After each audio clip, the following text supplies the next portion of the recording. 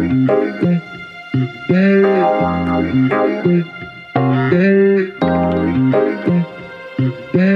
New Year and welcome back to Bo Let's Talk. And I'm so excited because one of my good friends has decided to be with us today, and her name is Amber Love. Everybody welcome Amber Love. Hello. I just kind of want to give a brief introduction of how we met, and then I'll let you take over from there. Oh, God. Oh, goodness. Okay, so we met towards the fall of 2014. When I was in LA, and we did Hairspray together in Sim Valley. Shout out Fred and Becky, the choreographer and director. And we met some really great people along the way. I played Lil Inez, you played one of the Dynamites, and we really formed a closeness and a friendship in the midst of that. And so I just want you to take it from here. Wow, what can I say? My love of theater. A lot of people don't know that I have a passion for theater. And I love the whole process of theater. I love from the audition to everybody getting a number to communicating with so many different people. And I think we connected right in the audition. And so I was like, I just love her so much. And we connected, and then we started to do the show. And of course, my life is a little bit busy. Being a mom and then doing other stuff in production. So you were just there, so helpful. Keenan was there, helpful, the whole cast. And just to see how the Black community comes together when we're really thriving in the arts and different things of that nature. So Hairspray was really life-changing. And anytime I can be on stage trying to dance or call myself trying to dance, you was always a blessing, girl. Yes. You was dancing. So one of the things you said, which I want to kind of delve deeper into, is that you are a mother. So I want everyone to know you are a mother of two. You live in LA and you are in the entertainment industry, not just as a writer or actress. You do a lot of other things. So can you share with us what that entails? Well, when I moved to LA, I think, oh my God, 2005, the first show I actually did was Dreamgirls. And then I did Dreamgirls, and I was pregnant.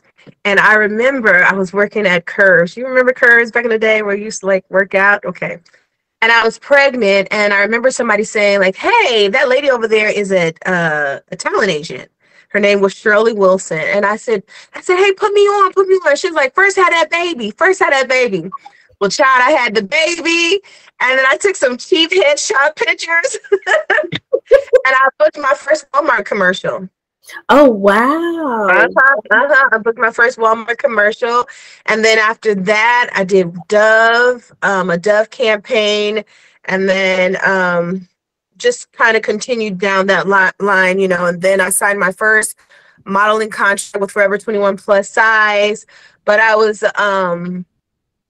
like one of the models where it's not featured on the platform, but a catalog model. And so that was a blessing. I was like, I made it. Of course. And then that's so amazing. Well, I wanted to let everybody know you're from the Bay Area. So when you say you moved to LA in 2005, I want everybody to know she's from the Bay. From the Bay. I'm a Bay girl. Yes. Yeah. A Bay girl. And so, all this change happened. And so in a matter of time. And so I was doing that. I continued doing my humanitarian work, which was working with the community, working with Black infant health, and helping women, as well as just serving the community. And so now that has become my main focus, and I've been blessed to get, some rewards for that. But that's not my, I guess, first thing, now. Now it's just about helping the community, about bringing awareness about homelessness, about foster youth, about trying to have a healthier community for us all, Right. Because that's what it is. The world is a community, and we all have our roles and our niches within that community. Exactly. Right. And I think as people who are in the entertainment industry, we find that we're kind of like the mirror of what we would like our society to be like. right? Mm-hmm. Evolve into, yes, we have our problems, yes, we have our issues, but through our performance, we have empathy, compassion, love, forgiveness, and in that people can get closer, right? Isn't that like how we view it in a way? You met this talent agent at Curves. She tells you have this baby, and then she signs. So then, how does your career progress in that way towards becoming a humanitarian? Well, when I was living here in LA, I didn't know any of the benefits of that they have for women and children. And so what people don't know is that I am a domestic violence survivor. I was in a very rocky marriage, but at the same time, had good moments. And sometimes we hold on to those good moments, you know. But when God releases you, just let it go. And so when he released me from that, I began to make candles. And I've sought out to make candles for myself. Like, this is going to heal me. We're going to just have one-on-one with Jesus. And then it turned out to be more so for everyone. And that was okay. And the more I started to see that and see the joy that it brought to people, I just continued to make candles. And then I started to meet young people that wanted to learn how to make candles. So then I started to teach like on this is how to make candles, you know? Mm-hmm. And then I landed a job with the Cove, and that was working with homeless youth between the ages of 18 to 25. And then God he sat on me his heart, if I can explain it in a more, I don't know, that sounds kind of like, not sat on me, but he put the weight of his heart on me to have compassion and to understand what compassion looks like for people who we didn't give birth to. And that grew and over the months and over the years have grown. And so that's where my humanitarian work has come in now, is just to kind of give people just a glimpse of what compassion looks like, what God love look like, how we can support and help each other without being bruised and broken at the same time. Because, you know, when you're helping hurt people, you can get hurt. You know, because hurt people. Right. So the question is like, how can we help and still have boundaries and still not be hurt or triggered, you know? And so I think through my life, that's what I'm experiencing. I experience so much sadness. Some people see me and they go, man, she's so happy, so true. But in that same time, to have that kind of anointing, you experience a lot more sadness and a lot more trauma. And some people can handle it and some people can't. And I think I spend every moment of my life laughing more, trying to have fun, trying to see life as God will see life, you know? Right. I want to commend you. I've said this before, but I say it here on the platform so people know. Oh, goodness. Because you said it. You were dealing with domestic violence. People don't know that while we were doing this show, you were still in that marriage and you were dealing with that at that time. And there were certain incidences that could have triggered you to go bananas and walked away from the show. But you were able to keep what was happening to you personal from affecting your professional life. And I commend you for that. And I love you for that. I don't know how you did it. And it wasn't until after we finished the show and me and you were doing a hike up somewhere. I forgot where it was. Oh my God, yes. And you revealed that to me. And I was just blown away because even in the midst of that, you were talking about God's love and God's ability to show you that you will get onto the other side of that journey. Yeah, maybe, you know, because I know we're talking about film and stuff, but just to give a little nugget that if anybody is in a position where somebody is putting your life and your physical and your health online, you know what I'm saying? Then it's okay to let it go. You're going to be okay. Yeah. He always captures his children. He captures us. He takes us and holds us in his hand, and he makes a whole new life. That's what he does. But we have to trust first, you know? So when we don't trust, we work out of fear. Right. So you were able to walk away from that situation and you make these candles, soul maker candles, right? Yes. Beautiful scent. But how did that really come about? Like, besides the fact that you had come out of the situation, you were taking your life and you were becoming a single mom and you were taking care of your two beautiful children and you decided, I'm going to go and venture out and do this business besides all the other hats Yeah. that I already have. What put Uh-huh. you more into making those candles? I guess for me, like I had a talk with, like I went outside and I was yelling at God in the rain. And this is a true story, y'all. This is a true story, okay? I went outside, I put a seat for the Lord too, like he want to sit down with me, okay? So I put a seat outside and I was like, you sit here. You get the high, I said, you get the high chair since you sit high and look low. Yeah, I was really coming for God. And no lie, it was pouring down raining because I went back up north. It was pouring down raining. The sun came out. Like the clouds moved out of the way and the sun came out. And he was like, do you question me? Like, am I not God? Did I not make, the stars in the sky and the moon and these things? And when he gave me that speech, I was like, wow, like, yeah, you are. And you still choose to talk to me, you know?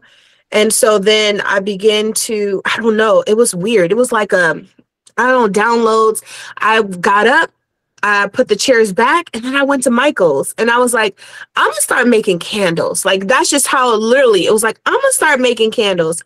And I started to, didn't know what wick was, what wax to get. And as I started making candles, he began to give me scripture.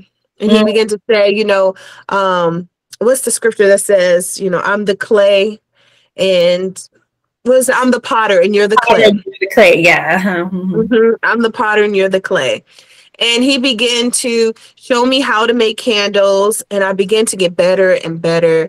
And I started to feel better, like I achieved something. And at the time, I didn't have no money. And so I went down to a small cafe and I said, look, I can work. I can work for free. I said, I can organize. I have my 2 kids with me. And the guy made me some cocoa. And he said, you can have my job. I'm leaving tomorrow. And he gave me the job. And I never made coffee before. And so I learned how to start making Italian coffee and all kinds of stuff. Girl, by the end of that time, I was the chef. I was a nighttime chef cooking at nighttime for the art people. And then the morning time, I was making coffee and barista. And the lady said, well, I can only pay you $230 something, but those candles, you can sell them here in my shop and all the proceeds can go to you. So then I said, oh my God, let me start making more candles because I got better.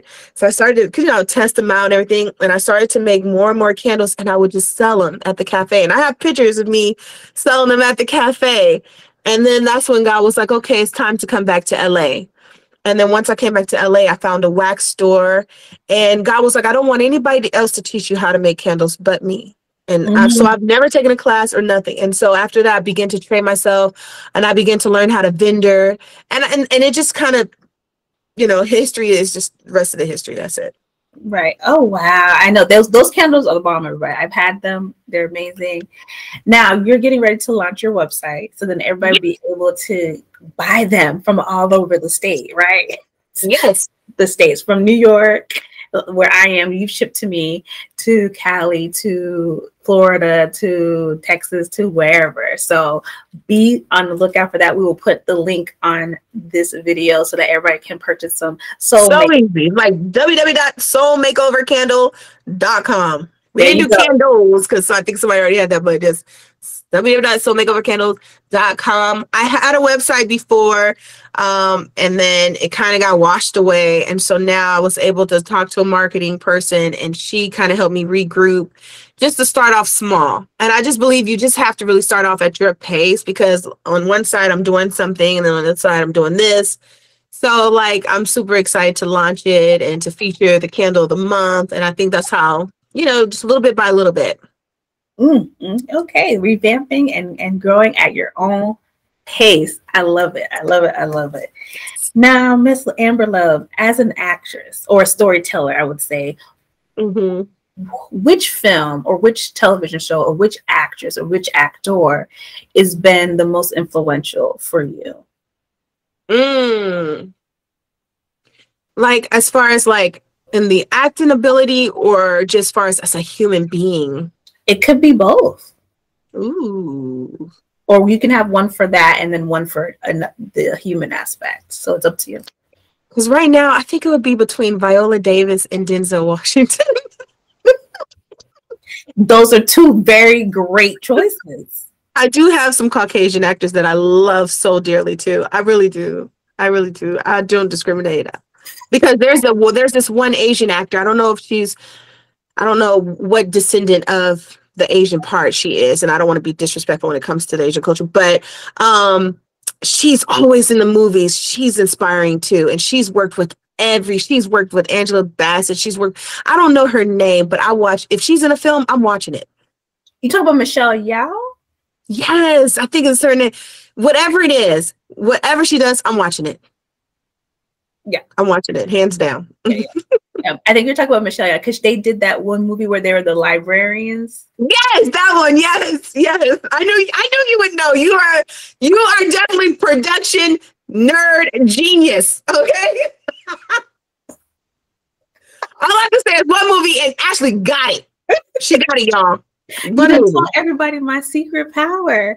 Yeah, I think it's called Gunpowder Milkshake. Yes, and it has that. Yes, and they're like, but they're badasses, and they're like, I mean, but it doesn't matter. She can do Dungeon Dragon and Tiger Dragons, and I mean, and she's just so beautiful. And hey, girl, I want to meet you someday if you see this. But she's amazing. She's amazing. Anything she does, I'm watching. Yes, right. Crouching Tiger, Hidden Dragon. I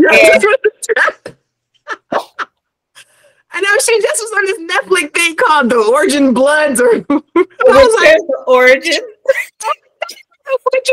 Girl, like I tell you, I love the mystical stuff, but I was like, I only watched it because I saw her in it, and I was like, oh, it's gonna be dope. She's gonna have some kind of sword fight, and then she does it so beautiful, and she resembles just wisdom, and so I'm just like, man, I love her. She's great.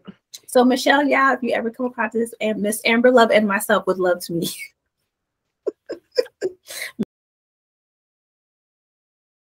No,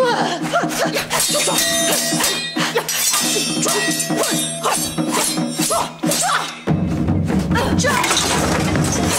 Yes,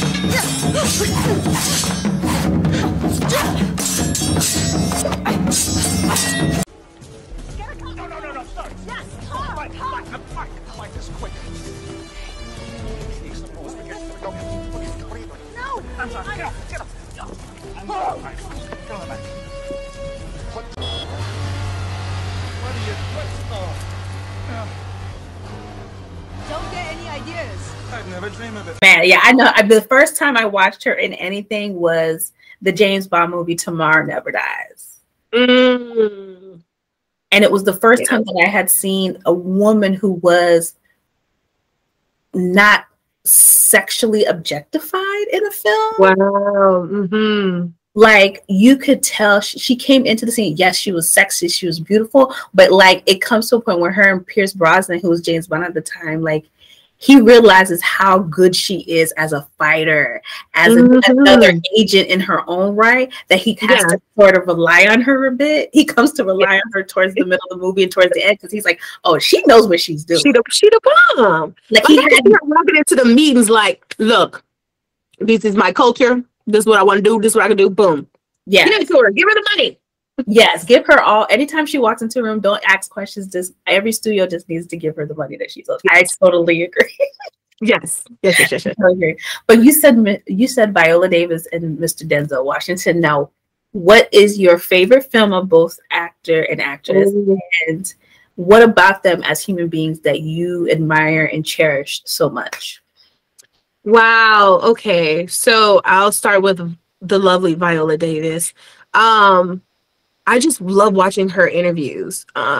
There's so many others, Ashley. It's Cicely Tyson. There's so many. I just want to just jump their names out there because they're amazing. Tyson as well. Yes, you named them. But I'll stick to Viola right now because she's but Viola Davis. I don't even want to say woman king, but I admire her for working out and getting herself together. But I love her in The Help, and I know she says something like that maybe shouldn't have been a movie she should have done, or maybe something like that. But I love her in The Help. I absolutely enjoyed her. I liked how she told those stories of the women. Right. And she finally had the strength to share her own story. And when I watched the movie, I just see my grandmother, and I see her mother, and I just see so many beautiful Black women that weren't able to authentically share their stories about being the help. And Viola in Octavia Davis just does it so beautifully. And when she has that last part, when she says to the woman, she goes, "Ain't you tired of being mad? Like, ain't you tired of being evil?" You know what I'm saying? It like brought tears to my eyes. And then she just looked and realized the baby she had to leave behind. And then she just walks. She just walks. You know what I'm saying? And it's like, oh, like, you know, certain scenes that you just capture. Like, ain't you tired of just being evil? Like, ain't you tired? You know? And she just paused. She gave up her whole life. Whoever that woman's story she embodied gave up her whole life. And she just tells it so well. She tells it so well. Yeah. I think the reason why later on in her career, Ms. Viola Davis said that about The Help is because not for us. I think there was a certain people that wanted her to recreate that same performance in other films. And I think that's something within our industry that we're I don't want to say in the fight, but it is a fight. It is a struggle, because as time is progressing, we're hopefully trying to create a path where we'll be able to say and have more opportunities to say stories that we want to say. And I think her getting that role as the maid, you know, right. I think she felt like certain people just felt like, oh, that's the only role she could do, because that was an Oscar-worthy performance. So she was getting scripts just for that. Okay. You know, and it's like, okay, see me in something else. See me in something new. And I think for her, she had to fight that, which is why I think she came across. I think that's why she stepped away from movies a little bit and did the show.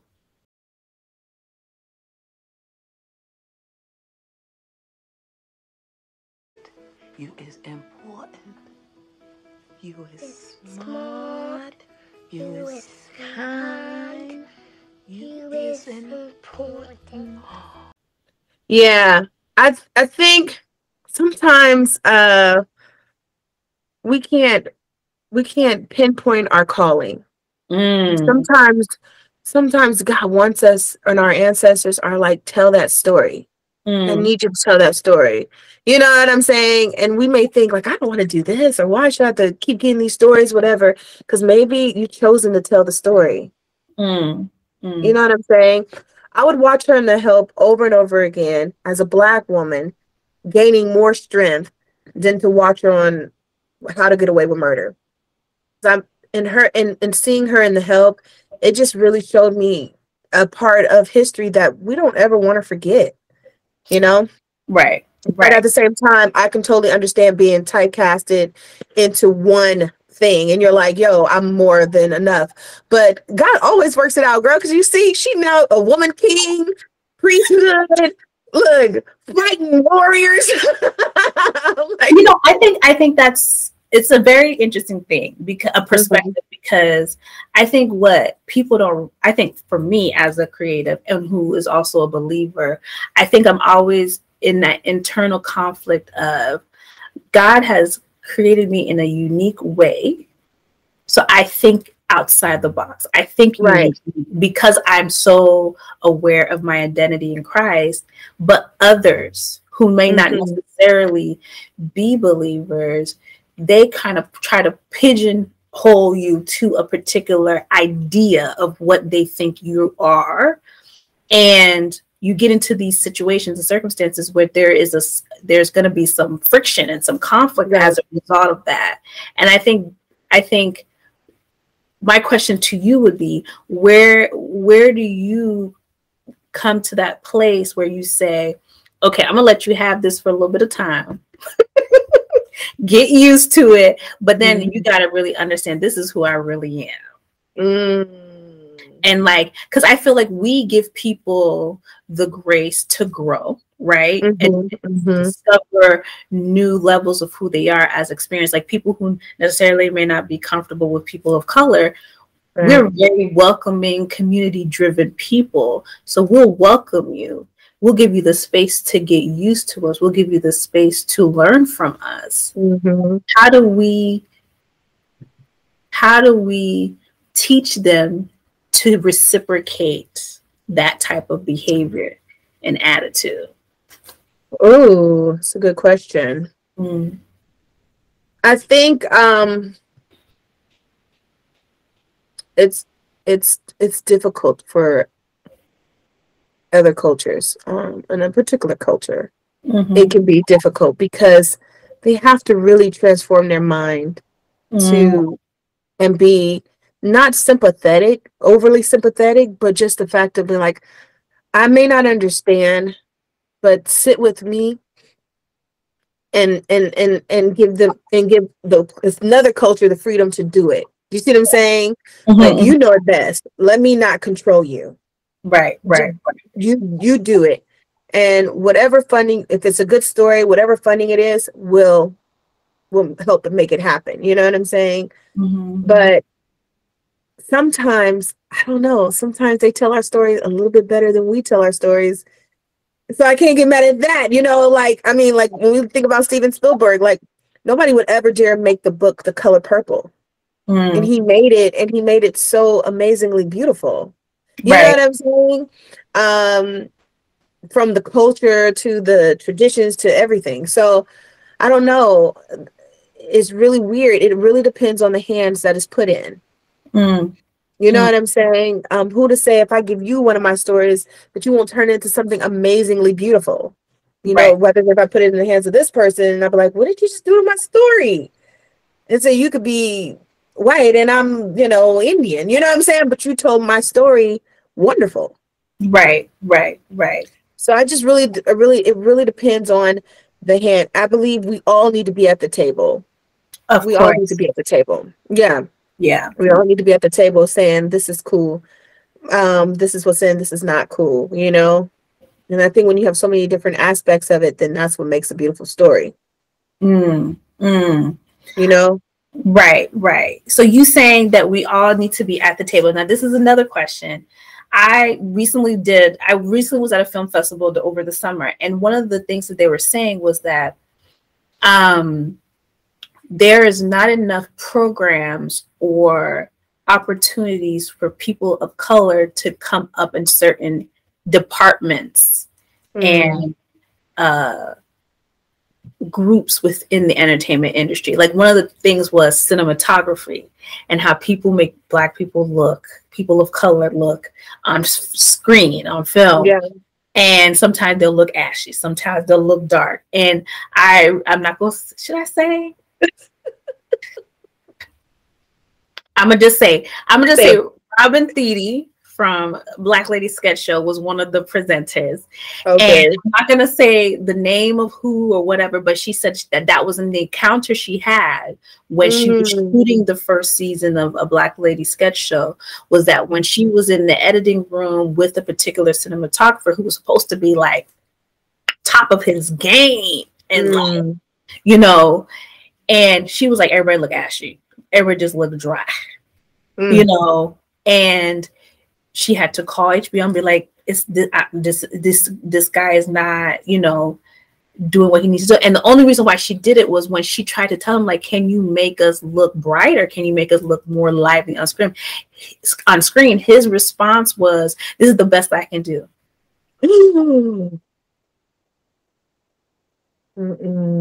And so that response made her go to him and be like, I can never work with this dude.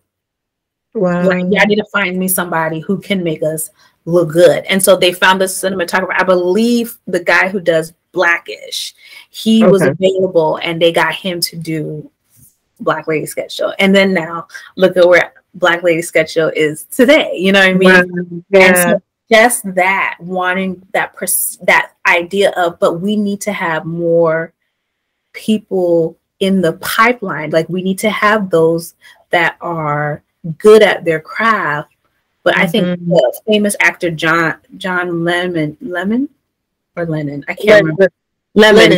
Lennon is the actor, John Lennon, from Odd Couple and all those movies, The Apartment and stuff. He used to say, "Bring the elevator back down."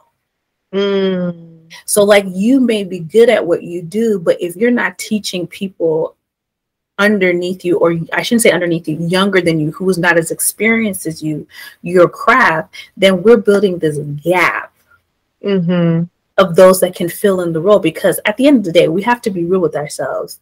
You know, we're not going to live forever. We're not going to be in this space or have this opportunity for this for such a long time. So when you say this, we need to be at the table. Do you think the reason why a lot of us are trying to get those moments, but it feels like we're getting blocked from getting to the table?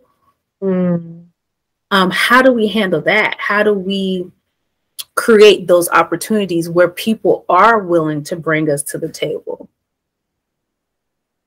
And listen. And that's another, and listen. Oh my God. I think it's a dynamic of both. I think one, we are being blocked from the table. Then at the same time, once we get to the table, we're being compromised at the table. Or we're not bringing our authentic selves to the table. Or we are bringing our authentic selves to the table, and then they go, "Okay, fired." And you're like, you didn't even give me a month, you know? Right. I remember, and I'll tell this quick story. I remember I was working on Jumanji 2, and I was working with the line producer.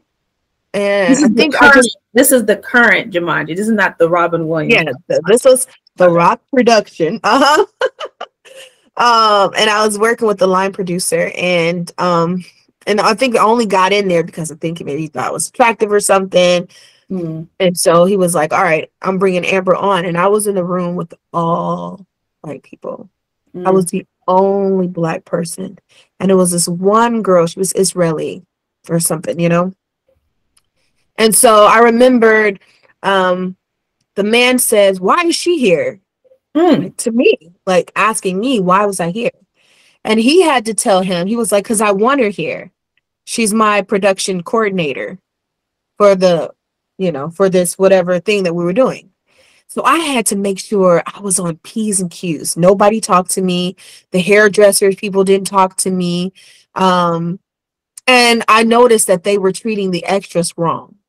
So of course I'm a champion for extras because I've been an extra. And I'm like, "Yo, you bringing these people here and they're here longer than you've asked them to be." And they'd be like, "So what?" "Well, no, add an additional $20 to that $50 that you were going to give them." You know what I'm saying? So they were like, all right. So I had to champion for the extra. So now already I'm a problem starter. But you're really not, because you are a champion for people, and you come from that place, know that you're not supposed to mistreat people, but they took it and switched it. Okay. One, she's a problem starter, you know? So then 2, after that happened, the Israeli girl, I hope I'm not offending nobody, but she had a tantrum. I mean, in front of the extras, throwing chairs and, like, "I can't believe this," and da-da-da-da. She could have a tantrum, but I couldn't. But you didn't even have a tantrum. You just went to I didn't even have a tantrum. So I sat down with my line producer. I'm like, "Well, I just want you to know this and this and this is in order." And then, and also too, to let you know that, he said, "What happened with the tantrum, the such and such girl?" I said, "Well, she just had a little tantrum and kind of threw chairs." And he was like, "All right, but I just make sure you're on top of it. You need to be da da da da da da da." And I was like, "It's okay for her to just have this." It was okay for her to have a tantrum, but I'm the problem. Yes, champion for more money. Like, literally, you had these extras here. You told them 5 o'clock. It's 2 a.m. Give them and you have them in the cold, waving, doing some stuff. Give them some extra money. Come on now. Come on. So I think just in Hollywood in general, it's just people are very inconsiderate. It's very, inconsiderate. And I think that's why I stepped aside from it, because seeing it from an actor point of view and a production point of view, I'm like, there is no compassion. There's no compassion. It's just money. It's just money. It's not saying, hey, I'm grooming somebody for it to be the next Denzel, the next, Ava DuVernay. Like, I'm not grooming anybody to do it. I just want this money, and we got to get it done. It's a deadline. So my thing is, what do you do when you're at the table? So once you get in, you're at the table with the producer, and they're looking at you like, okay, well, congrats, you made it in. Now sell your soul. I'm not doing that. I'm not doing that. Or what we now as Black people, which is changing, what we think is funny is not funny. We're us as a people are not even authentic anymore. Wow. We have been so watered down by real lives of whatever, Hollywood, Atlanta, whatever. We've been so watered down by reality TV that we have taken the whole authenticity of who we are as creators, as people. And so I think once you do get to the table, who are you? Who are you when you get to the table? Well, I can say this. I can vouch, because I was background when I lived in LA for the first season of How to Get Away with Murder. And I can say this. It's probably the one time, and I've been a background on a few shows, that the extras were treated beautifully. I mean, from my perspective, Miss Viola made sure that all the extras had food, that they ate well, that everybody was treated good. We weren't sitting out in the sun looking crazy, because no, it was none of those things. Another show that I think was really good, and it's probably because the person is just genuinely nice, Morris Chestnut. I love Morris Chestnut. He had did a show in Miami. I cannot remember the title. I think it was like Fox something. I can't remember it now. Foxwood or Fox House, something. And he would come and eat with the extras in the morning. Wow. It would be dark outside, and he would come eat. He's such a nice person. I went to church with Morris Chestnut, and he was his wife are lovely people. See, look at that. And so them having that kind of like, we're gonna make sure that presence, and they understood because they've been there. They didn't let it's that thing where people say you can't forget where you came from, but you can't bring the things that you used to do with you on this new journey. Right. And I think that's the question, is like, when you get to the table, who are you? Who are you?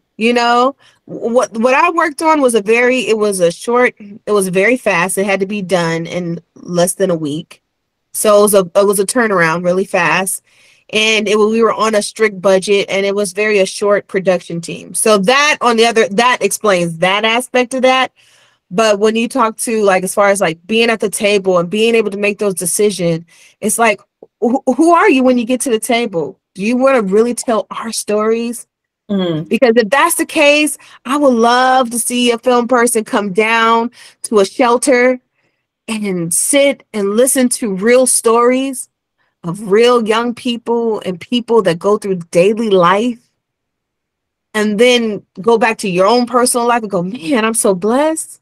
And then go, how can I now be my true authentic self to share a humanitarian story? Right. And bring laughter. Like Martin, that was genius. You know what I'm saying? A guy fall in love with a girl, and they live in an apartment, and he's trying to make himself known. You know what I'm saying? That's genius. And it's funny.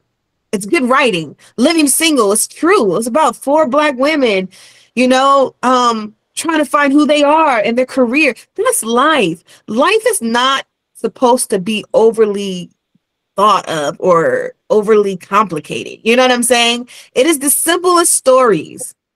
But when you try and come in, you're making it like, okay, let's formulate that. It's like, well, okay, that's cool. That's great. But it's very simple. Very simple. Very simple stories to share. People are usually just regular people that want to live some crazy, extraordinary adventures here and there. And then you have some people that just really like to be a waitress, and they've done it for 25 years, and that is what they want to do. Right.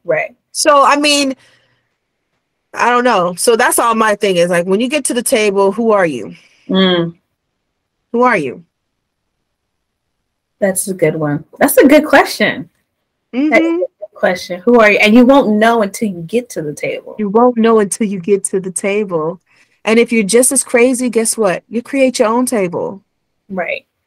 You create your own table, just like Issa Rae created her own table. Right. And then that got sold to a network to where she can be the boss of her own table and bring in who she wants to bring in or whatever, you know? Right. We are so creative. Oh, yeah. And it's okay to be at the table too. Like at the same time, it's okay to be at the table as long as you're being free to be able to be expressive and tell real stories at the table. I can't watch a lot of TV now because I'm like, it doesn't reflect to me. Like, what does this got to do? Either it's over sexualized or it's over, greedy or greed. I'm like, these are not everybody's story. But this also want to say too, not every Black person, like I know there's Snowball and there's Power. Not every Black person in the hood does drugs. There's some that want to go to colleges. There's some that goes to high school. That's what made love and basketball great, because they lived in a beautiful neighborhood. The dad worked at a bank. The mom was a homemaker. There's Black people, yes, that stay at home with their children. And that is fine too. Not every Black person want to be in excellence all the time. Their excellence is about maintaining their home and their children with their husband. Right. You know what I'm saying? That's Black excellence. Black excellence, the weight of the word Black excellence to me now is like, oh my gosh. Okay, me every day getting up in the morning. I think the word should mean different things to different people, because it depends on where your walk is, right? Where you're going through in your life. So Black excellence could mean being a homemaker, a wife, and a mother to your children, that that you're going to prepare for the world. Right. But these are stories, once again, like if I could sit at the table, I would tell these stories. There are some funny stories to be a stay-at-home mom. You got the mocha moms. You got so many, moms. I was a stay-at-home mom, and I would be sitting there listening to all the different stories that other moms would tell. Like, these are stories of everyday life that people would watch, Make them just a little bit funny. So, yeah. I mean, that's what made the Cosbys great. Because it was a story of, he was a doctor, she was a lawyer, and they still had time for their children. It was like, they're insane. Yeah. And now people are probably do. Yeah. Claire Huxtable was still coming home after working a 9-to-5 at a law firm and make dinner for her family and had everybody sitting at the table. Realistically wise, I don't know. But at the same time, it was good, clean TV that we can watch and we can use our imagination to say, that's what I want. Do you see what I'm saying? That's what I want. Because it told a story, but it left a hole. Like, what's your part? If you were part of the Cosbys, who would you be? Got it. And then like when we think about Hillman, like when people, they say, we want to go to Black College, I want to go to Hillman. What was that? Listen, I did not know what an HBCU was until I saw A Different World. And then I was like, exactly. It's a whole different world. I was like, I want to marry Dwayne. And I want to, and my husband does look like Dwayne. But anyway. Oh, yeah, he does. Yeah. My husband did look like him. Yeah. He did look like Dwayne. But that's what I thought. I was just like, and the strength of Dwayne, like, man, like how he didn't check Winley, but he was like, yo, look, you're not going to disrespect me as a man, like in that way. That's strength to me. But he didn't hurt her or nothing. He's just like, no, you're not going to disrespect me and I won't disrespect you. And once again, it was this outline story of, where do Amber fit in? Where would Ashley fit in? So Ashley could say, you know what, I see myself as, Cree, you know what I'm saying? The wild hair and fun and explore. And then you be who you are. But that's what it did. It just created imagination. But when you have stories that's like over sexualized and over this and that, you're like, okay, well, I'm trying to, so why are we not, I just feel like we're not giving our children's generation the same opportunity to have an imagination. We just go, this is a story, dump it on you, you figure it out. You a druggie, you a hoey, what are you? Like, hey, I'm a smart teen. And that's coming from a perspective as a mother, because you're a mother of two, and you govern what your kids watch and are allowed to watch. So it's hard for you to find shows that you feel comfortable as a family unit to watch. Yeah. My son tells me all the time, like, why you don't watch Disney no more? It's like, oh, just it's too much going on. Or why you don't watch? Because he doesn't see himself.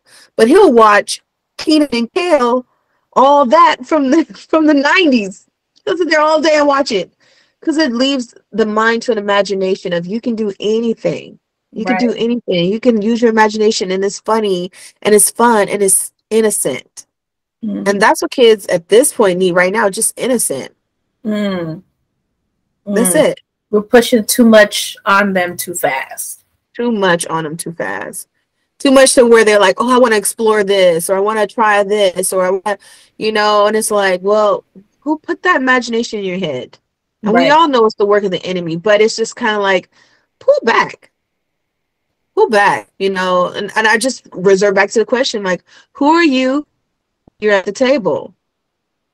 You're trying to fit in. Who are you when you're at the table?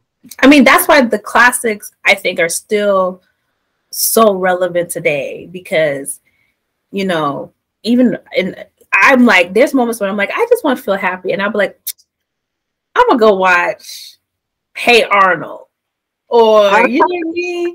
Or like, like my cousin has a 2-year-old, and I was like, we're going to watch the shows I watched growing up. So here's some Reading Rainbow. And I was like, and to watch it, I'm like, yo, Reading Rainbow was so educational. So Reading Rainbow, so girl, look, I be still singing the theme song. Everybody still do, butterflies in the sky. I can go twice as high. It's in a book. Take and I would say, and I used to go to the libraries. I'm like, do you have this book? Like, I'm serious. Like, do you have this book, or do you have that? I love stuff like Jim and how they would go through their struggles, and then they touch their earrings and then they transform. Like, Jim, like, I love this stuff, and I'm just kind of like, just keep it simple, man. Keep it simple. So if you were coming to the table, what story would you pitch to me? Ooh, Ashley. Girl, I actually had a story and I totally forgot what it was. I put you on the spot. You know what? If I can tell a story, it would be maybe the younger version of Living Single. It would be that would be a nice reboot. Like the high school version. Yeah, high school, not middle school, because there's a lot of middle school stuff. I think it'll be high school, because I used to teach theater for middle school and high school. And so when you're in high school, you're not necessarily an adult. You're not necessarily a kid. And it's so difficult to still make friends, you know what I'm saying? But I think if you had those different friends, those like Max and Khadijah and you know what I'm saying? And all the Regina, like the friends, and they're in high school. Sinclair, yeah. You know what I'm saying? That would be dope. That would be dope. And they kind of going through life like, hey, you like that boy, this boy. They go to school, they go to different schools, and they kind of explore. You know what I'm saying? Be like, whoa, who's that? You see them trying to, but it's their day-to-day kind of life that they go through together. Maybe one parent is divorced, you know what I'm saying? And they kind of have that sisterly bond, like, here, you can come over, sleep over here. You know what I'm saying? And, I can just have highs and lows in life, Yeah, and kind of like how they kind of weave into like where we see them as the adults that they become in Living Single. Exactly. Like, can you imagine younger Max? That'd be awesome. That would be awesome.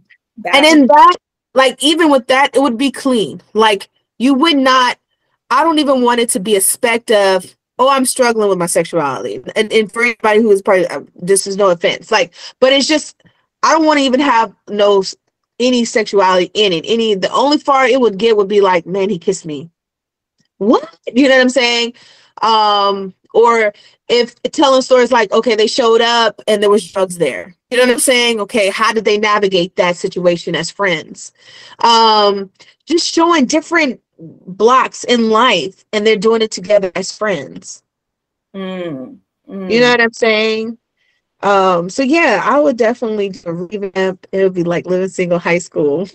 That would be dope. I would watch that for sure. I would definitely watch that. And it would be a comedy. It would be a comedy. Like, it wouldn't, you know, but it would have those moments where, I don't know what you would call that, like a dramatic comedy or something like that, but nothing, it wouldn't be a dark comedy, you know? Now, this is one of my favorite questions because I feel like if I were ever asked this question, I have so many, like, so many stories that I would choose. As a believer, okay, if you could choose, if I was a producer and I was like, I'm giving you, how much did they give Ryan Coogler? $250 million to shoot any Bible story. Which one would it be?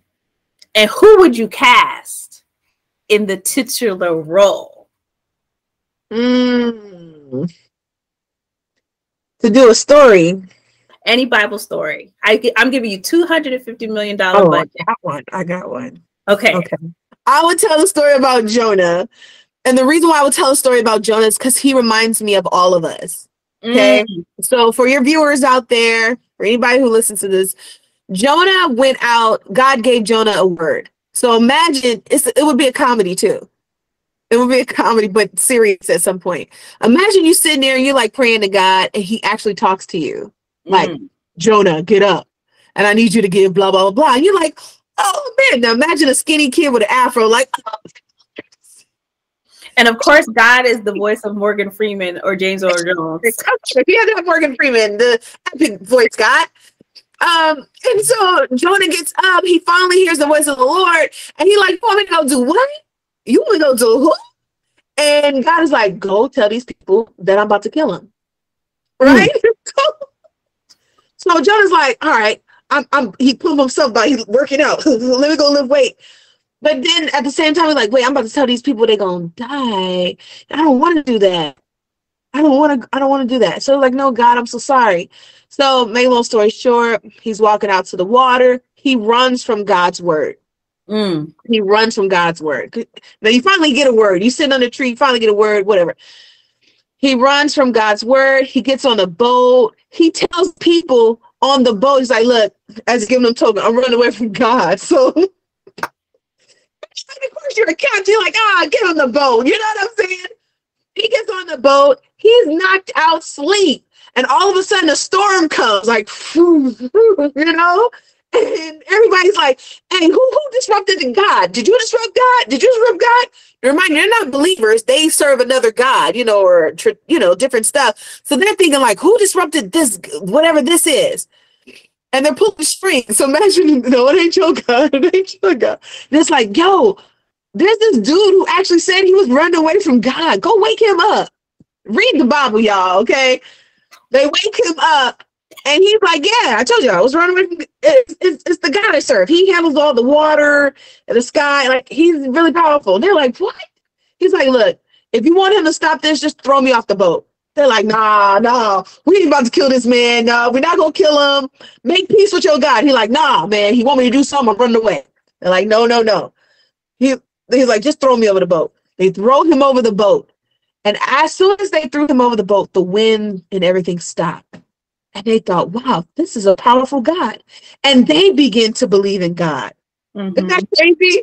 Yeah. Somebody's mistake, and then they begin to believe. So anyway, all of a sudden, Jonah's thrown over the boat. A giant whale comes, eat him up.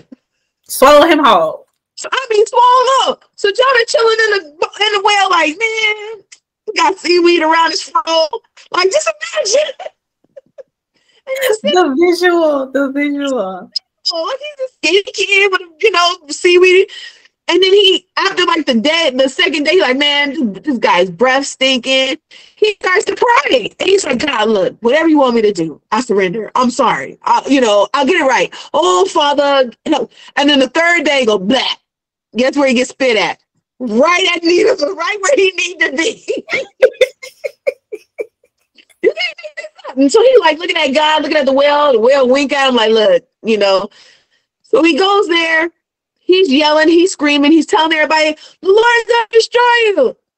Get yourself together. And he didn't think they were actually going to obey. Right. So the king goes, get rid of anything that is not of God. And let's surrender. And let's fast. And let's, you know, all this. Y'all read the Bible. Let's fast and let's do this. And they all repent. You would think Jonah would be happy, right? So Jonah go, I'm about to go to the mountain and sit under this tree and just and watch God destroy the city. God be like, nah, I'm not going to destroy the city, Jonah. and Jonah's mad. He is mad at God. He's like, oh my God, I knew you were going to do this. You are a merciful God. You knew these people was evil. You brought me all the way out here to warn them, and now you're going to have mercy on them. He was mad. That joke was so mad at God.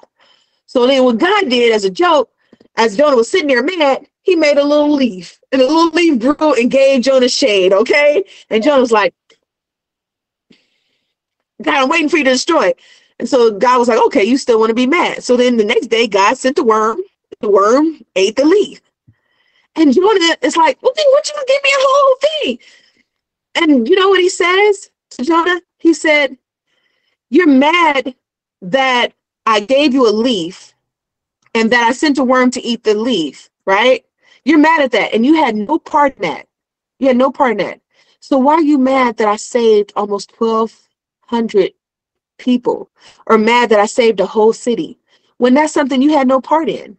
You were just a messenger. So you're going to be mad either way. And you never hear about Jonah ever again. You know what I'm saying? You never hear about him. But that was the question. God was like, why are you mad? Did you create the leaf to grow over your head for shade? No. Yeah. But you mad because the worm came and ate it.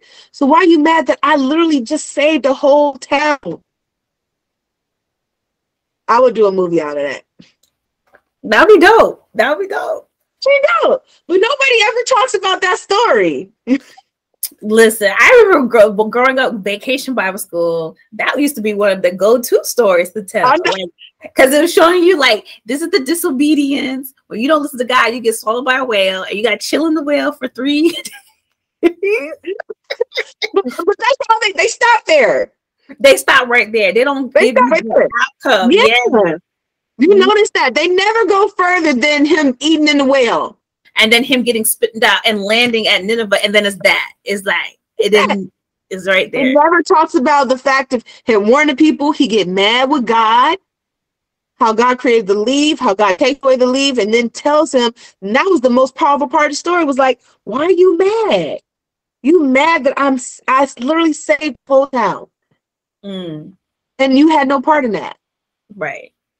Listening to you say it, I was like, oh wow, the perspective that came into my head was like, that journey was not just for the people of Nineveh, it was also for Jonah, because it was trying to God was trying to show Jonah that, like, disobedience, not just disobedience, but like, you thought that the people were not ready to hear me, but in actuality it was you. It was you who wasn't willing to do what I needed you to do for these people. And also too, to show that even in our disobedience, God still gets the glory. Right. Because even though he, in his disobedience to run and flee, he got on a boat, and it says the men were so intrigued by the storm and who God was so powerful that they began to believe and worship. Do you see what I'm saying? He's thrown over the boat now. And they like, God, we thank you.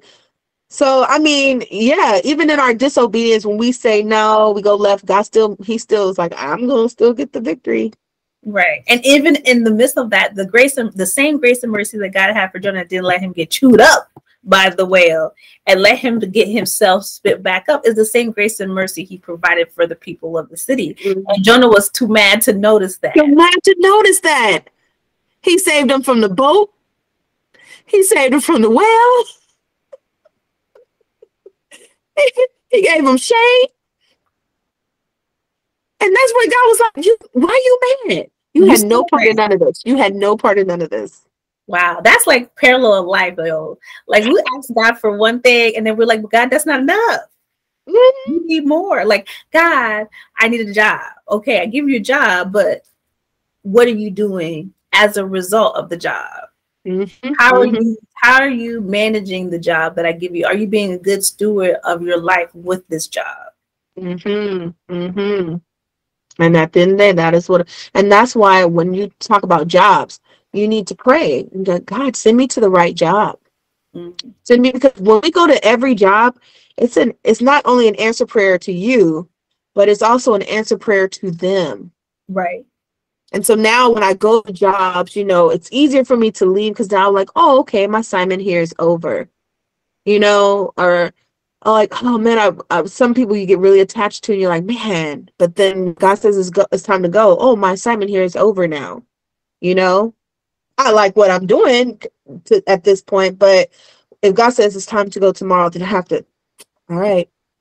He never stirs me, like never ever stirs me in the wrong direction. Right. It feels like it. Someplace I'm like, man, we supposed to set our roots here. I was like, no. Mm-mm. Man. No. Mm-hmm. Man. So Ms. Amber Love, for 2023, where do you see yourself as a mother, as a creative, as a candle businesswoman? You had your podcast too. Yeah, I did have podcasts. It was good, like over 5,000. Listen, this was before podcasts was like podcasts. Mm. I think 2023, I think I'm going to just kind of, I don't know. I have no goals. I know that sounds bad. I know. Like if you're a goal person, make goals. Because every time I make a goal, I'm always disappointed because God laughs. He's like, I want you to be over here, and you thought this is it. So I was like, God, I know. I'm like, I'm done. God has the biggest sense of humor. I think it's the funniest thing. Like, you say, God, this is what I want to do. And God's like, I'm about to show you who's in control of the situation. And it goes entirely left. And you are like, I am not prepared for this, Lord. I'm gonna tell you something. I wasn't prepared to be in the front line of TMZ. Like I wasn't prepared to be on the top. Like I was not prepared for a lot of things in 2022, and I was just like, oh, wow. And what I think what a lot of people don't understand is when I go through so many amazing things, I go through them by myself. Mm. These powerful moments are solely alone. And Will Smith said it. He said it best. He said the most successful person, whether it's heart, spirits, whatever, it's like a lonely island. Mm. So that's what makes me kind of fearful, because I'm like, oh man, the more you get, the more the island becomes lonely. And so in that case, I guess my goal is to really embrace destiny, embrace loving people more at where they're at, embrace myself, forgive myself. You know what I'm saying? And creative wise, the only thing God had asked me or released me for at this moment was to do the website. And that is just to show myself, to invest in me. You know what I'm saying? And if people order candles online, they can. That's why I said it's going to be very small until I can grow it. But at this point, I just kind of stand still. And so like beautiful people like yourself come along and say, hey, I want to create something, a platform for women, for men, for theater heads, for production gurus to come and speak their mind. And I'm like, yo, I'm there, we're at the table. This is the table. This is the table. Well, this is the thing. I was so back and forth with this YouTube channel because I don't like, I'm gonna be quite honest with everybody. I am not a big social media person. I am not a TikTok person. I'm not any of those things. And I feel like this industry is moving more and more towards that direction. And I said, I don't care how many likes I get, how many views I get, how many followers I get. I just wanted to create a place that people could come, people could give their perspective, because being a creative is not necessarily being at the award shows. You're at the Oscars, you're at the Golden Globes. There's people always working. you know, and there's in order for you to watch those television shows or watch those films, there has to be people that are doing the makeup, people creating those costumes, people that are writing the words that these people are saying. There's the person that says and cut. There's a person that has to get the person the coffee. There's the person who's making the food for the people to have on set. And I wanted to create a place that people could see these people and know who they are and recognize them and have that room for them to give them the gratitude and the thanks and the acknowledgement that they deserve, because it is a true ensemble of theater or film or television is everybody that comes to the table, and it's not just the actors and the director and that's it. It's the producers, it's the writers, it's lighting, it's grip, it's a community, it's the extras, it's a community. And that's, I think that's why I love being a creative, because I can go into a space and create a space where everybody, no matter the color, creed, background, language they speak, we can come together and we can have fun and play, right? And we can just vibe off each other. And so that was why I did this YouTube channel, because I wanted some place that we could all come and be like, this is my favorite show, or this is what I want to talk about today. Like us, we're impromptu. This was not something that we planned. It was just like, let's just go with however this conversation goes. And so thank you, Miss Amber Love. I love you and I appreciate you. Well, thank you. Look, like I said, you know, when God puts it on your heart, you know, it's like fire. And you just do it. You just do it. You just don't know where it goes. You know what I'm saying? And you just give thanks and you throw it out there. Like I tell you, I'd be like, look, I do my candles. I'm like, I get 5 or 6 likes. I'm like, oh yay, keep moving. You know, I'm always got a whole new different post. I'm like, oh, today I'm here. You know, I don't wait. I have time. We are on time. You know what I'm saying? We're on borrowed time. We're on borrowed time. Yeah, especially now more than I feel like every day another great role model passes. You know, like we were on a call with the ladies when we were doing our thing. I get off the call and I'm like, Barbara Walters passed. Yeah, what? I saw that. And I was like, man. You only get a certain time to be young, a certain time to, that's why I'm a champion for young people. I'm like, let them be young. They only get a certain time so they got to pay taxes and do all this other stuff. And, you know, and you get time to be so great and be so strong, you know? So when I go to different jobs or do different things, I'm like, man, I'm on time.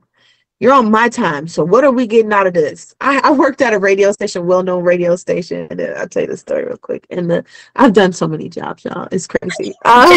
You are Janet of all trades, okay? Janet of all trades. Music videos. I done worked at an airport, drove the truck with all men at the airport. I done had so many jobs. But anyway, I was at the radio station, and it was crazy because the lady says I changed my hair, so I looked different. I looked black now. She was like, "Whoa," you know. I had a fro, and we know how that is when you're working in corporate and your sister and you change your hair to a fro, and they be like, "Well, who are you today?" So anyway, sidetrack. We need to support the Crown Act. Or that Crown Act, and that is very important. Very muy importante. Muy importante. Okay. Yeah, because how you wear your hair it should be your choice, just like anything else. It should be your choice how you wear your hair. Anyway, so there was this radio station in LA, and she goes to me. She goes, you know, you're just stubborn and all this other stuff like that. And I said, okay, you know, well, what did I do wrong? You know, and she's like, I don't know. Just me being, you know, had the fro, which really, but she didn't want to say that. And she goes, you know, I said, well, I'm sorry. And she goes, you know, you have 90 days with the company. You have 90 days with the company. And I said, wait. You just I changed my hair. Slow down. This is like, wait a minute. Like, you see how the accent is coming out, the Caribbean accent coming out. Yeah. Wait a minute. So the first time you just happened to wear a fro to work, you decided to not wear locks, you decided to wear no braids, and you come before I discovered my safe space here. Scalp breathe. And this person said you're being stubborn, and then they give you 90-day notice. Yeah. Yeah. Wow. And what she didn't know, if she had asked me, because of the stress in my life, my hair was falling out. Mm. Because I mean, now I'm so thankful with the hair I have, but because of the stress in my life, my hair was falling out. So I had, the ex at the time shaved my head, and I was very insecure about it because I was like, oh my God, I have real pretty hairs. I'm like, oh my God. So I wore a head wrap, and the one time I felt a little confident to wear the fro, she was like, I don't know, she just made a whole, like, how they bring you in and want to have a meeting and. So yeah, please support the Crown Act. I mean, so she brought me. So this one, she says, so you got 90 days, right? I'm thinking, what did I do wrong? Dang it! And the only thing I think was I cut my hair. And I looked at her and I said, and so do you. Mm. You are bold like that. I am very bold. I'm crazy bold. I was like, you have 90 days too. And she goes, I said, 90 days to see if I can get along with you. 90 days to see if you're workable. And 90 days to see if we're compatible. She goes, you got a soft head and a something soft ass. I don't know, something like that or whatever. And I mean, maybe about a week later, she had me do some really strenuous, heavy lifting work, and I got it done. And then she had me do something else. I got it all done. And then she brought me in and she goes, this is your last check. Let me tell you the crazy thing. A friend of mine at the time had literally, I think a year ago or almost 2 years ago, had a boutique opening. That lady that had fired me at the station was there. And guess what? Because this was a black lady that did this to me. That's why I said, who are you when you're at the table? Who are you when you're at the table? The whole time, listen, the whole time you're saying this, I was thinking it was. Oh, I don't know. She was black. Yes. Oh, who are you when you get to the table? That's what made it more. That's what made it, I don't want to say more, but that's what made it disappointing. That can and hurt. at the time when she had that, she had straight hair. She had very bone straight hair and everything. I see her at a friend's opening, and her hair is natural. The irony. And something. But this is God. I was so happy and so filled with who I am. I didn't even notice her until I stepped back, and I was like, I know you from somewhere. And she knew me. And she was like, oh. And when she left, I literally thought, that's that chick that fired me because of my hair. Oh my God. I was so filled with just who I am and okay with who I am. Right. But I didn't see her because her hair was natural, and I was, Wow. I mean, you touched on something there. The insecurity that someone has and how they project it onto somebody else because for whatever reason. And then look at a couple years later, grand opening of a friend's event, and she's wearing her natural hair. That is, and but that's and I just asked that question. It don't matter what table you're, whether it's production or broadcasting or radio, whatever, model, whatever. Because I've been in a situation where I've had models say, "Why is she here? She's short." And girl, I still ran that runway. You know what I'm saying? But it's like, who are you when you get to the table? Who are you? Instead of her saying, you know what, sister, I love your hair.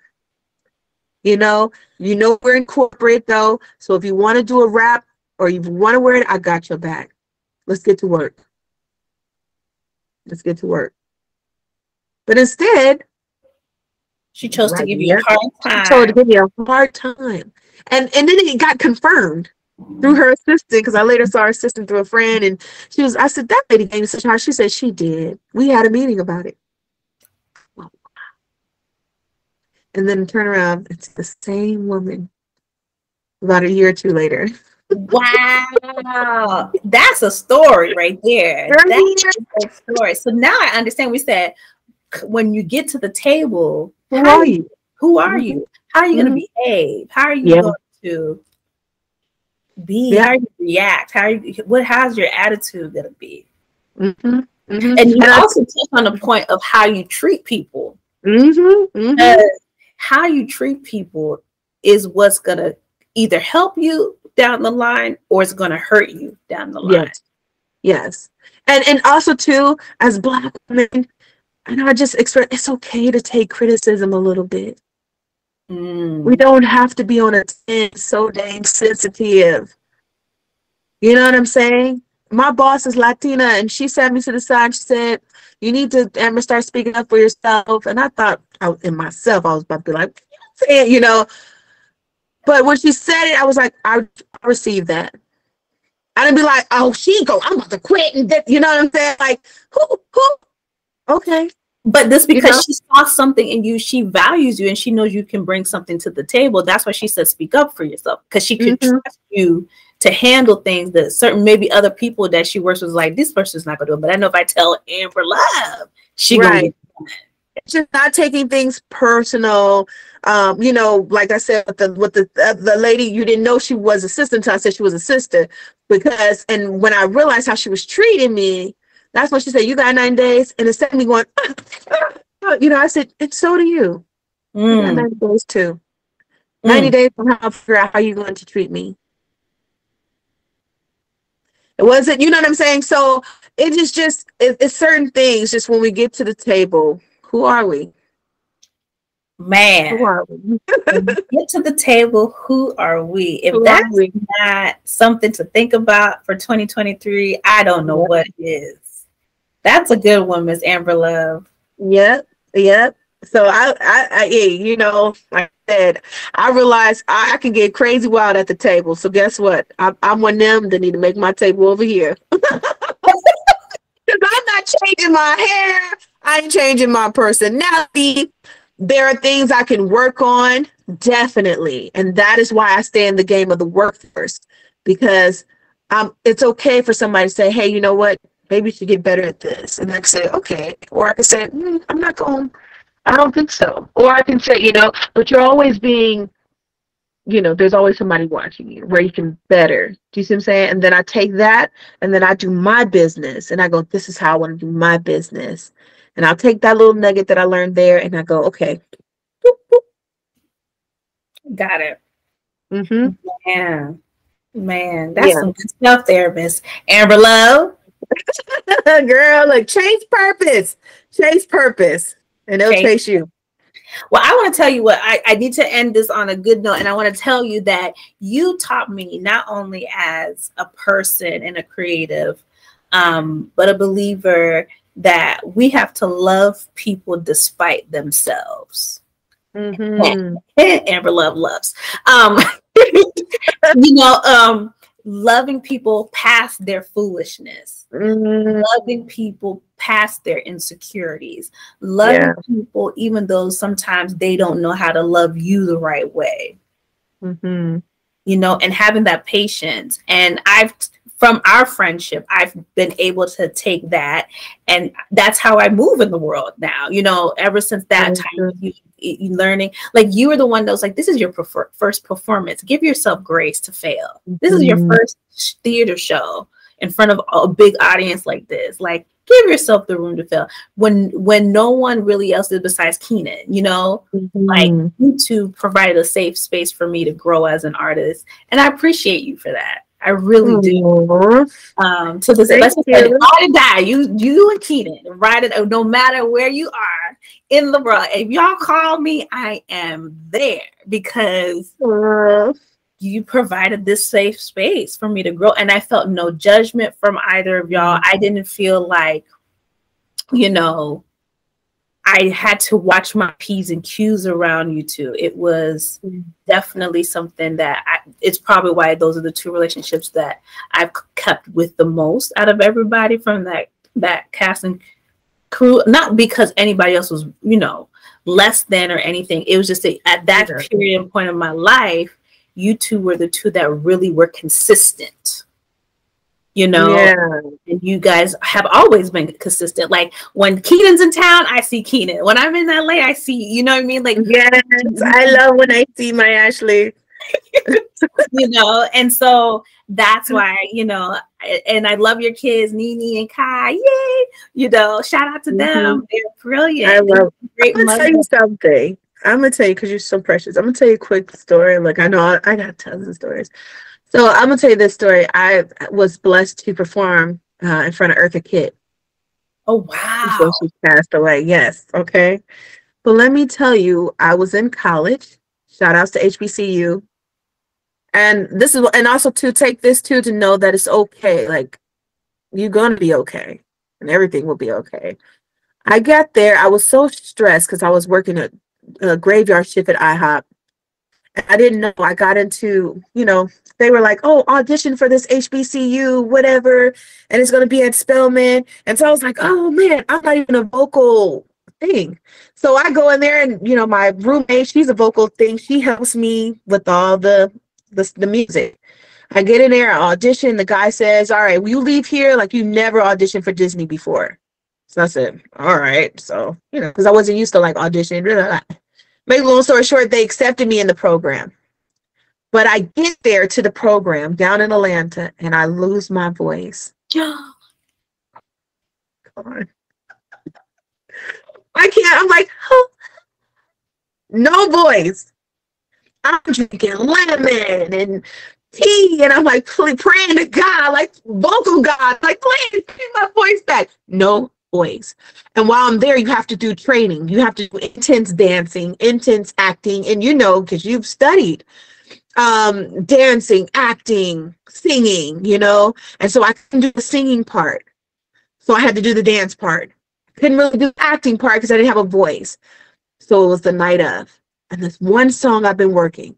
And the guy says, "Well, what song?" The one original song that I wanted to do was "I'm Changing" from Color Purple. And instead I sang "Standing in Your Grace." It was called Grace. And the words were, "How could someone like you," and to remind you, Eartha Kitt is in the audience. "How could someone like you love someone like me, full of disgrace and so many insecurities? But when you look into my eyes, tell me, what do you see? You know, that make you love me so." And it was just a beautiful song. And afterwards, Eartha Kitt came up to me and she signed my thing and she said, "Thank you." And I thought, God, this whole time, this whole week, I had no voice. And then you magically popped up. Oh man, Eartha Kitt, the voice. Yep, Eartha Kitt. And I just will never. You know, Eartha Kitt, Catwoman, Eartha Kitt. Wow. She came to the rehearsals and everything, and she did her legs lifted up and stuff, and all the guys were saying, "Say Marcus," and she was like, "Marcus." Marcus, darling. Hey, how you doing, Lady Eloise? I don't have any panties on. It was the best time. But at the same time, we live, we learn, we fail, we come back stronger. Mm-hmm. And that is what it's all about. Well, look at that. We live, we fail. We learn, we fail. Mm-hmm. We come back stronger. Come back stronger. And that's it. Words to live by. Thank you so much, Miss Amber Love. We appreciate you. We are, you know, the invitation is always open for you to come back anytime, you know, and hopefully we'll see you again on a panel. I'm trying to do this panel. I want to do a panel on a particular show. Yes, panel. Yeah, so we'll see how that goes in the next couple of weeks and months. But thank you so much for this opportunity. Oh, thank you, Ashley. I love you. I appreciate you. And I hope everyone enjoys it. See you next week. Bye. Bye.